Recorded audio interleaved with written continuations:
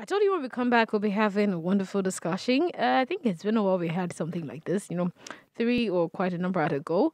But today we do have a guest in the studio. Then we do have another one on Zoom. We have another one on call. So you can just imagine how wonderful and interesting the show is going to get. Today happens to be the World Youth Skills Day. And basically it aims to recognize the strategic importance of equipping young people with skills for employment, decent work, and entrepreneurship. And one thing Africa Global Radio focuses on is especially entrepreneurship, promoting, encouraging, and then putting them out there. It's very important when you have people trying to work hard. Ingenuity in itself creates a lot of development. And I'm happy that we have quite a number of people here we're going to start the show with. Okay, so now I'm going to introduce my guest, but I'm going to start with the one directly in front of me. So we have Alfred Nkansah, and he happens to be an entrepreneur and the founder of Plugnom. Hello, Alfred. Hello. How are you? I'm doing great. Okay, I can see you came fully prepared because he actually is wearing his T-shirt with Plugnom on it. And Yeah. Before we quickly jump into what Plugnom is all about, also we have joining us via Zoom, we have Fauziyatu Seidu Dabone, and she happens to be an entrepreneur who makes shoes. Hi, Fauzia. Hello, Fauzia. Can you hear me? Okay, I think we're still trying to connect with her. But then we have on phone with us, we do have Dr. Agyekum Prince Adjetey, and he happens to be the co-founder and the president of Ogaliya Limited. Hello, Mr. Prince. Yeah, hello. Hi. How are you doing, Doctor? I think I can just stick with Doctor. Doctor is fine, right? No. Yeah, just say Prince. Okay. My name is Prince, and I'm fine. Okay. Yes. You would have to pardon me for today because the nature of our work, we are in town, serving these small embassies, so it's not going to be that quiet. Okay. But I think once we can hear you, I think that's the most important thing. And it's all part of the hassle, so it's a good thing. You're welcome to the Africa Daily Show. All right. Okay. Thank you. Quickly, let me start with Alfred, who is here with me in the studio. Plugnom. So, before what is Plugnom, what do you do? If someone asks you to introduce yourself, what do you do? I'll just say, I run a business. That's simply what I do. That's simply what you do. Yes. You just, as basic as that, you just run a business. Yeah, I just run a business. I run my business. Okay. Yeah. So then if I proceed and say, okay, what kind of business do you run? Okay. So we assist local companies and local web developers in getting their websites up and running. Okay. And that basically, all the resources they need to get that done without spending so much money on, for example, overseas companies. Okay. Wow. Yeah. Now, was something you studied from school? Was this the plan all along? Okay, I would say since around 14 years, yeah, I've been very passionate about the internet and web. So, yeah, I did study IT. Oh, okay. Yeah, but it's all because of the basis that I just wanted to do web. So then, for you had a goal when you were younger. You just said, look, I'm pursuing this. This is it. Yeah, of course. And that dream or that ambition came on top of another ambition or another goal. Okay, so there was a base. There was a base Yes. before you built upon it. Yeah. Okay, let's just hold that thought and go to Doctor. Hello, Doctor. Yeah, hello. Don't worry, I'm still going to call you Doctor. I know you're friends, but I'm still going to call you Doctor. Okay, so if I were to meet you and I say, what do you do? What would be your response? Okay. My business is simply empowering micro and small local manufacturers in Africa to be able to compete effectively on a global scale. That's it. So that is as simple as that. Yeah. Wow. Simplified into it. But if I ask you to further go on to it, was this the plan for you? When growing up, did you think, oh, I'm going to grow up and set a business and I'm going to put all this into... Was that it? Or did you actually study it in school? Did you have an initial plan or was this a backup plan? Okay. Personally, my life has been about experiences and discomfort in the communities in which I grew up. So it's always been trying to find solutions to the problem that I'm confronted with. We started up trying to solve human problems. So we ended up in the health field, trying to solve human problems. It got to a point where we realized that no, hey, you can't be. I with all respect to people who are doctors, you are inside and you are solvent. But I realized that the problem that I faced as a child was more of economic than health. So if it's more of economic than health, then why don't I do something that would improve the lives of the vulnerable in a society? So the vulnerable, I personally am a son of a disappointed local manufacturer. My mother was a fashion, in these 8 days we call it fashion designer. She was a seamstress. And because of these economic hardships, she had to quit and then go into farming. So growing up, I just realized that no, we would have to try and create solutions that will support these people and then make sure that they are globally competitive and also gaining some because these people, they train people, they train the youth. So we realize that when we help them, we don't just help them, but we also help give people the opportunity to gain skill sets that will make them economically stable. So that's how we ended up there.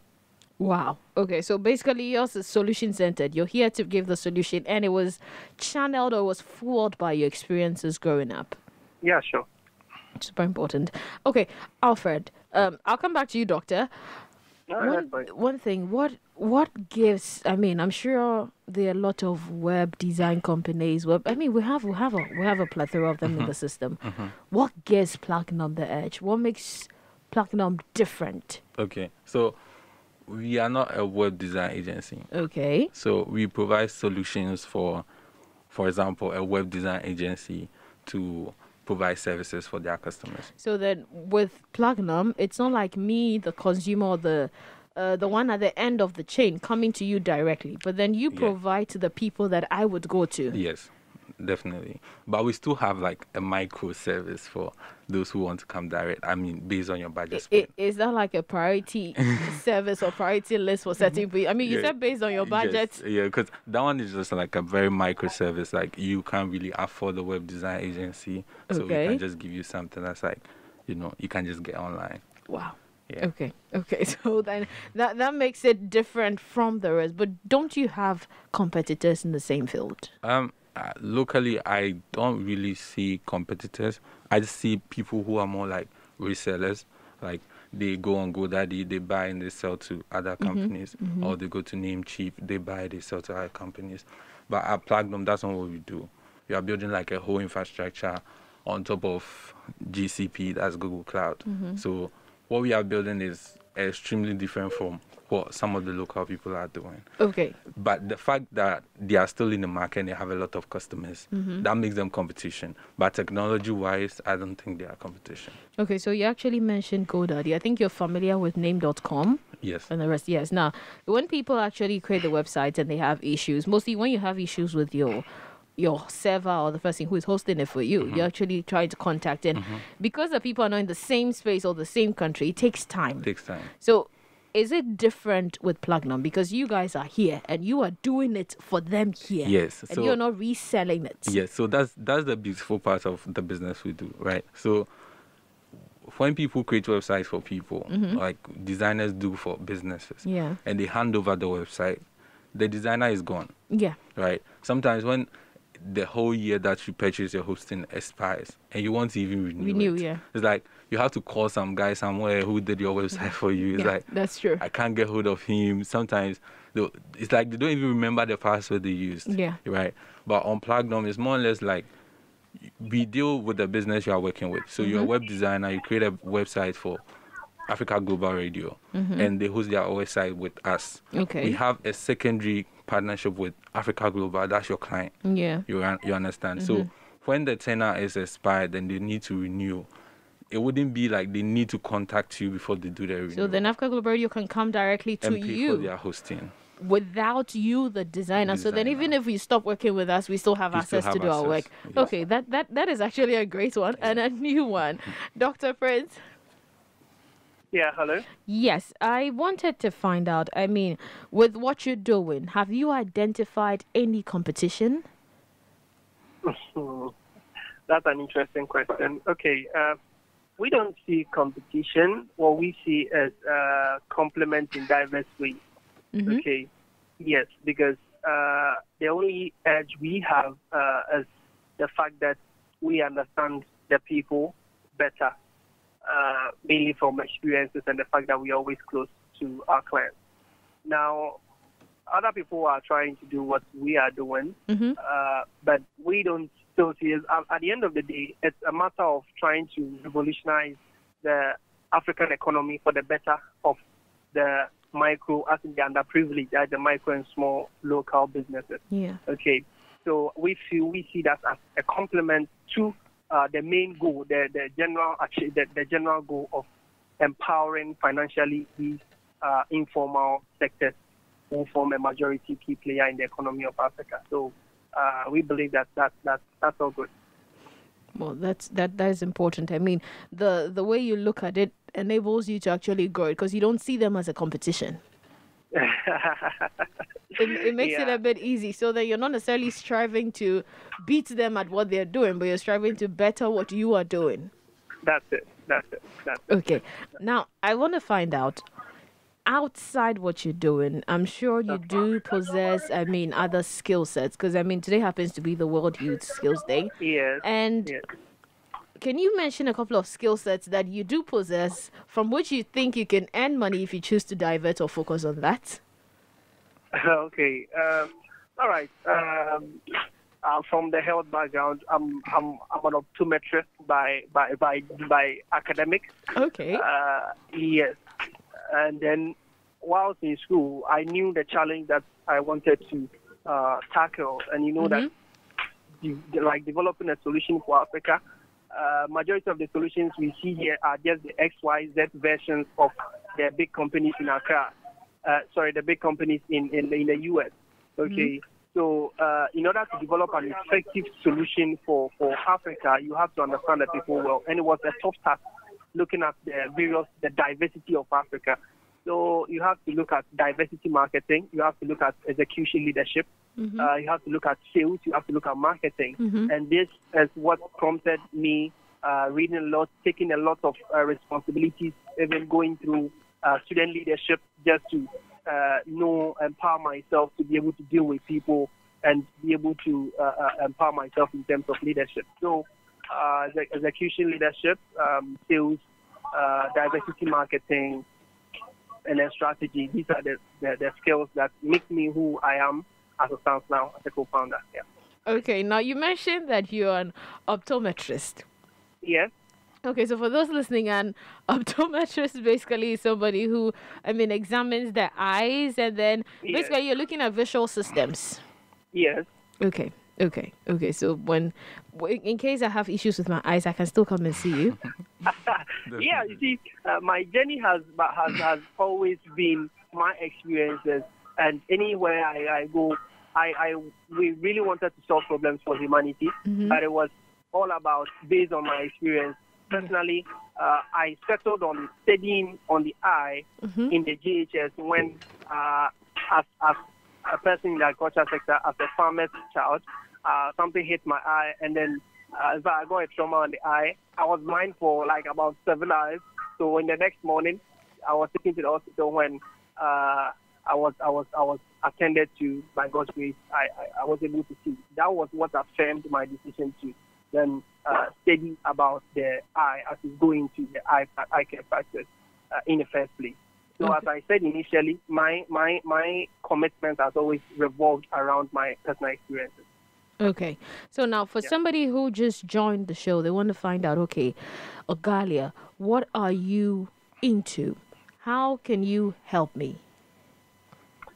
Okay. So looking at the micro and small local manufacturers in Africa, mm-hmm. they are not able to really position themselves globally, especially mm-hmm. in this era where being online is a must. Yeah. And then we have the African Intercontinental Free Trade Agreement that is also uniting Africa and making it easy to trade within Africa. These people actually what we realized was that these people, they are not even, so most of them are not even aware of these things. And then even if they are aware, they can't utilize it. Okay. The people we deal with on a daily basis are people who are not tech savvy. Some of them are even blessed to have smartphones, but still are not even tech savvy to be able to position themselves on the online market. Okay, or even not to even think of making use of the African Intercontinental Free Trade System. Okay. So we came in and then we take away all the stress as we create and manage mini shops for them on one online marketplace. We make it easier for manufacturers to be able to export their products within Africa and outside Africa. So we create and manage this mini shop for them on our online marketplace where clients can sell and receive payments globally. So Ogaliya is like a digital marketplace. Yes, for micro and small local manufacturers in Africa alone. Okay. Only micro and small local manufacturers in Africa. In Africa alone. Okay. Now, one thing I want to find out is that you mentioned that some of the people you deal with mostly are not tech savvy. So is it exclusive to only those who are not that tech savvy? Or what if I'm tech savvy, but then I still feel like I want you to manage and create a shop online for me? Do you still do that? Would you do it? Oh, yes, we do. You see, the reason why we are saying non-tech savvy is that majority of these people are not tech savvy. But then we realize that they train people to also acquire skill sets. And that is what even makes me happy talking on this show, because we are looking at Youth Skills Day. So they train youth to also acquire skill sets. And some people have as many as 30 trainees, 30 apprentices that they train. Yeah. You understand? Yes. So realize that when we are able to empower these ones, we empower these 30 youth to also gain skills too. And at the end of the day, once we are looking at a population that is not, a majority of them are not tech savvy. Yes. But then as time goes on, these youth that they empower, these are the tech savvy ones. So as these aged, informal local manufacturers pass by, then these youth will take over. Okay. You understand? Yes. So we're actually laying a foundation for a tech savvy population. Yes. Okay. Thank you so much. Now, Alfred. Yeah.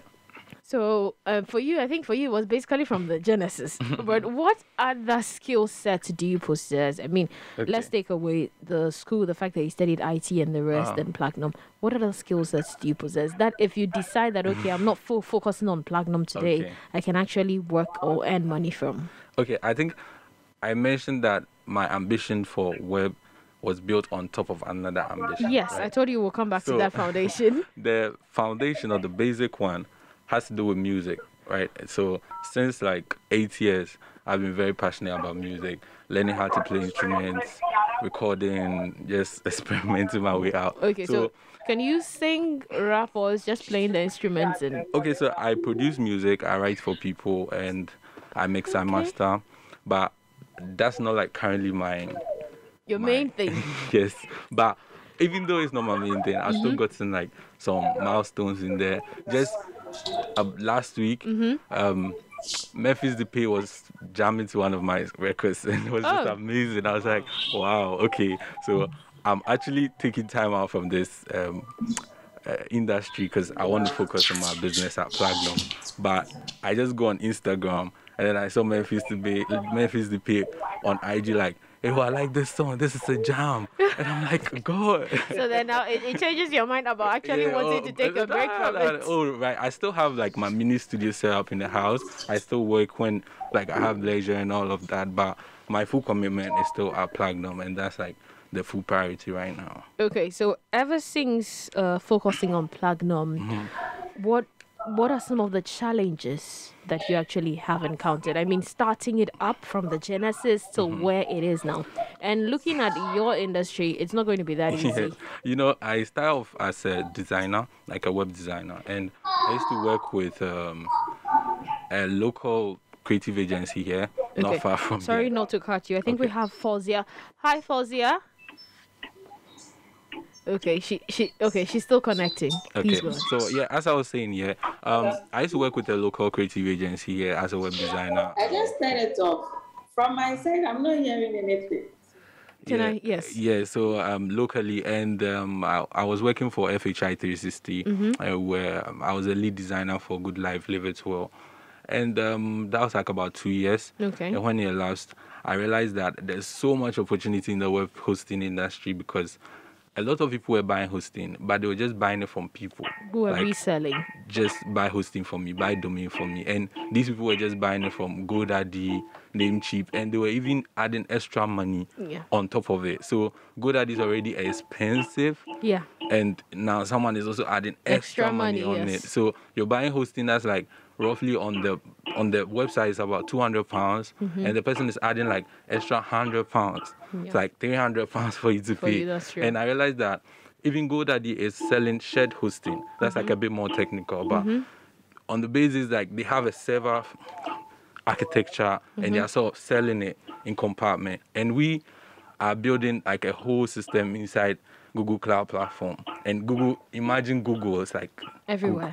So what we just this morning before I got here, Google just sent us about $4,000 in credits for our startup because they think it's viable enough to go through. Well, congratulations. So yes, as I was saying, it's not about the competition, about people having a lot of customers or anything.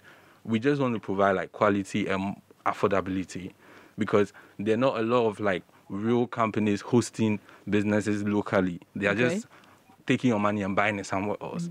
Okay, so aside from studying IT in school, did you take any short courses or did you engage in any sessions or activities that actually helped you hone your skills when it actually came to the web? The web. Okay, so I think the first I would say is YouTube University. Everyone has been there. Yeah. So IT in school is more or less like teaching you all the basics you need to know, and you have your passion. Yeah. So you want to go into web, you just take whatever they've taught you. You look for your own resources. So I've been on Coursera, I've been on YouTube, Udemy, all of these platforms. Yeah. So then you actually did invest to develop the skills. A lot of investment. Okay, so I think it's noteworthy to put out there that it's not just about identifying the fact that you have a certain set of skills, but then also you need to invest in it. And I'm sure with some of these Coursera, Udemy, you actually had to spend a lot of money. There are even courses I'm taking now that I'm paying like hundreds of dollars like on a monthly basis just to have those courses. So then, I mean, investment has to go into our skills so that we can develop it and earn something out of it. And not to say that there are not local communities and places you could learn. I mean, MasterCard is investing so much money in local incubators to give these talents. We have MEST as well, Yes, of course. I've been to MEST actually. Oh. And I just came out of MEST. We are still in there though. Yo, it's very good. I think we do have Fauzia on the line. Hello, Fauzia. Yeah, hello. Can you hear us now? Yes, please. We finally did connect. You're welcome to the Africa Daily Show. Thank you. Thank you. Okay, so quickly if I just met you on the street and I asked you, what do you do? What would you tell me? I'm a female shoemaker. I'm into shoes. I make the shoes myself. Wow. I also a student as well. Wow, that is amazing. And I think it's very interesting because most often when you hear a shoemaker, you're thinking of a male. Yeah. So to come across a female shoemaker, and I think for your terms, when you say shoemaker, let's clarify for here in our base Ghana, we have a shoemaker for somebody who just repairs. But then you're talking about making the shoe from scratch. Yes, please. Wow. You put everything, I mean, from scratch, one back, then you give us a full shoe. Yeah, from scratch, starting from the cutting of the board, leather, everything, the remote, everything, to the final output. Wow. Okay. Growing up, did you actually envision that you become a shoemaker? You'll be making shoes? Was it like a dream you had when you were a child? Or did you study it in school? No, that wasn't part of my dream. My dream was to be a journalist. Wow. But along the line, I have to change. I have to divert. I'm the kind of person who loves fashion at all, so I have to change the mindset. And to shoes. To shoemaking. So then you diverted from the initial course to focus on making shoes. Sorry? I'm saying you diverted from your initial dream of becoming a journalist to focus on making shoes. Yes, please. Okay, so how long Looking have you at been doing certain that? things and certain circumstances, you have to change the kind of thinking that I have. Wow. Okay, now how long have you been making shoes? Sorry? For how long have you been making shoes? Past 5 years, almost 6 years now. Wow. She has set herself up in the industry. That's 6 years of making shoes from scratch, which is like very, very important. I think it's a good feat. And I want to find out, when you actually, along the line, due to circumstances that led you to making shoes, did you have any skills in shoemaking? Or did you have to learn it or go to school for it? Or did you just build it from YouTube or something? No, I have to go to a place and learn it, which I did. So like I'm more like an apprentice. That was how the whole thing came about. I've been an apprentice for some years. Wow. Wow. And then you picked up and then decided to set up your own. Yes, please. But as initially I'm already into it, like buying and selling them already.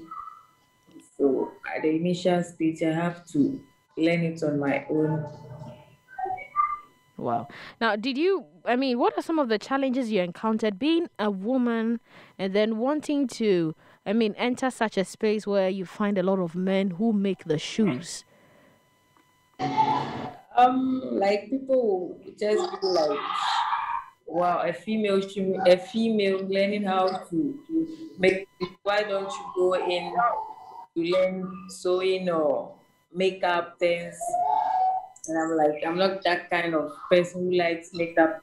So this is what I want and this is what I want to do. And there's no way you can change my mind. So those are the challenges. Wow. Like most of the time. Wow. Okay. Please stay on. Don't disappear and don't go anywhere. Now, doctor. Hello. Okay, I'm sorry we still have you on the line. I want to find out. You mentioned that actually you guys believe in what you're doing and based on experiences. You also mentioned the fact that the people you actually create the mini shops have apprentices that they invest into. I believe with Fauzia's story is closely related and linked to what you spoke about. But I want to find out what are some of the changes COVID-19 has inspired in the way you operate? Okay, we would always say that COVID-19 has really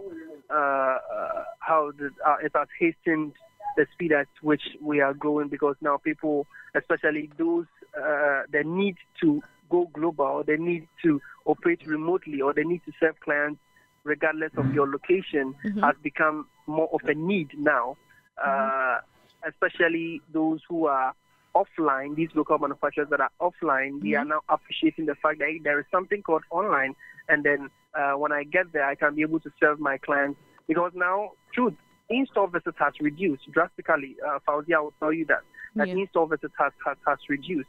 So it's more of now, it has really made people appreciate, or our target market appreciate what we are doing. It has really sped up the rate at which we actually encounter this. So you actually have seen a surge in sales, or in surge of people patronizing your online shop. Okay. Alfred? Have you what are some of the ways COVID-19 has, you guys are already online, but then ever since COVID came, since March thereabout, has it affected you in any way? I'd say positive and negative. Okay, so negative first. Okay, so we started a little bit before COVID, a little before COVID, and most of the clients we had then were clients that I already had on my roster as a freelance web designer. Okay. Right. And I migrated them. Okay. And these are like most of them are like very big businesses. And because of COVID, most of them decided to shut down. Oh. So then they were moving away. Renewal wasn't coming, right? And then we shifted to a whole new phase that a lot of people now want to come online. They want to set up e-commerce websites. They want to set up blogs. They are in the house. They are bored. They want to write something, make money online. You know, a lot of people that contacted us like, oh, how can we make money online? So we had to go up and partner with a local blog called Infidie. It's like very big across West Africa, and they have a lot of hits. So we had a partnership with Infidie that, okay, if you can get bloggers or people who want to become bloggers to come onto Plugnom and sign up for our packages, we'll give you this discount. And then that was what did the magic for us. Wow. So a lot of people were searching how to start a blog in Ghana. And so far, that article on Infidie is still number 1 on Google when you search to date. Wow. So that was what did the magic for us. And that actually opened the gates. Yes, and that's even one of the key services we offer these businesses, because that was something we tested for ourselves, and it worked like magic. Because after the article went up, till dates, like people still hit on us, like, I saw your article, I want to start a blog. I saw your article, I want to start a blog. And it keeps going on and on and on and on. So in case anybody wants to start a blog as well, they can actually come to Plugnom. It's still available. Wonderful. Wonderful. Let me just quickly go to Fauzia. Hello, Fauzia. Yes, please. Yes, I want to find out, with COVID-19, has it affected work for you? How has it, affected the shoemaking business for you? It has really affected us because people are not going on programs and other things, so it makes the market very slow. Okay. Yeah. Okay, but I want to the challenges and the border closure too, so I find it difficult to send the things outside Accra to like outside Ghana. Wow. Okay, but have you considered, okay, first off, do you have an online shop or platform or online presence? Yes, please. I have the online shop, which is Dabone. Okay, so then, but do you get more sales through that during this COVID-19 times as to having people come directly to you? Sorry? Do you get more sales through your online shop during this whole COVID-19 time? Oh, not at all. Unlike the previous, yes. Wow. Okay. With this COVID, business has been really slow for us. Wow. Okay. But then, as you learnt, do you have apprentices? Because I believe when it comes to skills, it's the key thing is about sharing or, passing it on to the next generation, equipping them with it so they can also be able to make something for themselves. So do you have apprentices? Do you have people you are training yourself? No, for now, I'm not training students. I have no students at the moment. Okay. I'm actually on a different project too, so it's on hold for now. Okay. So I'll come back to you. Hello, Doc. Yeah. Okay. It's been a great thing. Now I just want to quickly come to the end of it because we're running out of time. But I want to find out, what would you tell a youth who is out there listening to you today? Okay. Just a quick nugget. You have to be observant with your community, whatever community you are in, and you have to observe your environment, pick out the things that make you uncomfortable, and then be ready to serve and learn. Because one thing I've realized is that now everybody, they're sort of, I want to be my own boss. There's actually nothing like that. Okay. On that field, there's actually nothing like that. As a youth, you have to have the spirit of servitude. You have to be willing to serve to end.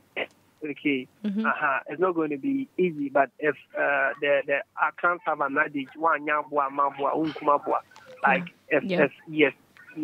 I don't know if, but anybody listening would try to understand that. So servitude, personally, that's some of the things that has lifted me a little. And then also, whilst you're observant, and then you are a quick listener, that's 2 servitude 7. You should also try to know that you have to be realistic. The truth is that you follow your passion. Yes, follow your passion. Acquire a skill that will sustain you. Okay, be crazy enough to follow your passion, and also acquire a skill that will sustain you. And skill acquisition is not only about doing something like producing a physical product. Alfred, for instance, has skills, and then he's using to build a business. Okay. Yes. So you have to find a skill, and you have to be committed to it. Okay. So these are some of the things that I see to be a little missing in the youth. I'm a youth myself, but I see a little missing in the people I find myself, the youth that we see ourselves today. So it's just about being a listener, like Steph, be observant of your environment, and then also like acquire skills. You follow your passion, yes, but try to acquire skills that would sustain you and then sustain the people also around you. Yeah. Okay. Thank you so much. Thank you so much, Mr. Praise, for joining us. Before I take your final words, I have my colleague Hafiz here, and I think he has some questions for you, Mr. Alfred. Okay. Yes, Mr. Alfred. Yeah. Wow. Thank you for sharing what you do with us. Anyway, but quickly, I want to know you. Okay. You, and I want to know what it is like as a young man on the work-life balance scale. Okay. How has it been like trying to hone your skills while trying to manage things on the home front? Okay. Do you have time to, for family, or I mean, the work seems to have taken over the whole thing? Okay, so I don't think any of my family members is listening right now. I don't think any of them is on. But if any of them is on, I'm sorry, man. But honestly speaking, I've been out of home since 2016, right? When you say out of home, what do you mean? I've been living alone by myself, and not because I wanted to, but because I just wanted that space to build what I am doing now. You get it? So in the house, there was so much distraction, like go get a job, okay, go do this, okay, why are you always behind your laptop? We spoke about this. You know, my mom's always saying, okay, I see your friends, they are doing this, why you not? So it was always like so much demand for me, and during those times, I was more like concentrated on the music front, even though I was also committed to building this company. Yeah. But imagine someone who's just out of school and you decide to just do music. You know, and it doesn't sit well. My mom was just crazy. So I just told her, like, you know what, I may go outside, but I won't go I won't get there so deep that you lose me. Like, I'm still aware of myself, so just allow me just explore, get to where I want to get to. But in the beginning, she didn't really get it. But it got to a point, she was just hearing me out there, like, okay, I saw you with medical. Oh, okay. Now she was... And then it got to a point, I wanted to leave the music and focus on the web. And she didn't understand. You're rolling with the big boys. I know. Like, I was like, okay, it's Ujai Numna. She said, how quiet. Debbie, they said, you know? Yeah, but... Okay. Yeah, that's been it. But it's not easy, especially looking at it, like all my friends, or like most of my friends are employed. And they are getting salaries. Yeah. Right? I mean, the white collar job thing, they can get loans easily. Right? That's the thing. So they have that flexibility. But some of us, more or less, like you are on your own. That's true. So everything you are doing is just from you. Even if you walk to a bank, you want a loan, they will not give you. Exactly. You get it. So it hasn't been easy. But That's rough. Okay. Thank you so much. Now, hello, Fauzia. Yes, dear. Yes, I wanted to find out. Alfred just made a very important point. I just wanted to ask you something quickly. When it comes to, have you received any form of assistance aside being an apprentice? Have you received any form of assistance, mentorship, or anything of the sort? How easy is it for you to have access to training to financial assistance to loans. Looking at the space in which you find yourself. I've actually not tried any of those things. I've really not gone into any loan assistance yet. Okay. But I'm sure I'm yet to. Okay. Now, what would you like to tell any female listening to you that, like you mentioned, when you started, they were wondering why you're not into sewing, hairdressing, or makeup artistry. What would you like to tell the young female who wants to go into a space that is deemed for men only?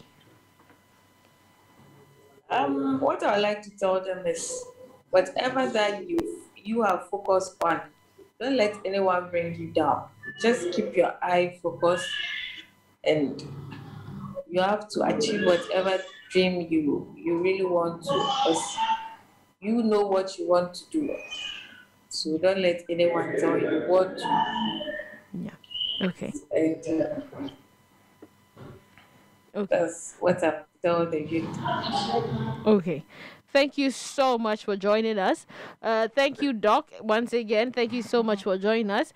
Do have a lovely afternoon. Alfred, your final words, and then we're out. Okay, so I'd just like to tell everyone out there, especially those who have the intent of having a website, that you shouldn't just give your money to someone to buy hosting for you. Okay. It's not advisable. They have so much access to your information. So you should come to a company like Plugnom, so you can have more security and more accessibility to your content. And then also to youth like myself out there, this is not like an advice per se, because I'm also still a youth and I need more of it. But essentially, we shouldn't be selfish, and we should know how to give back, right? Okay. And so we want to be bosses so quick. We want to run our own businesses. That's fine. But we need to self-determine a roadmap for ourselves, so we know at what stage or at what point that we need to go into owning a business. And if we want to become a boss, maybe we should start from running the business as the lowest rank. Yeah. Do the job, and when the business is there, then you can call yourself maybe a CEO, a founder. So people do call me that sometimes, but you feel you're not there yet? I'm not there yet, you know. So I feel like even if I go sit at meetings with people, I just mention, my name is Alfred Nkansah, I'm from Plugnom. I don't say I'm the founder.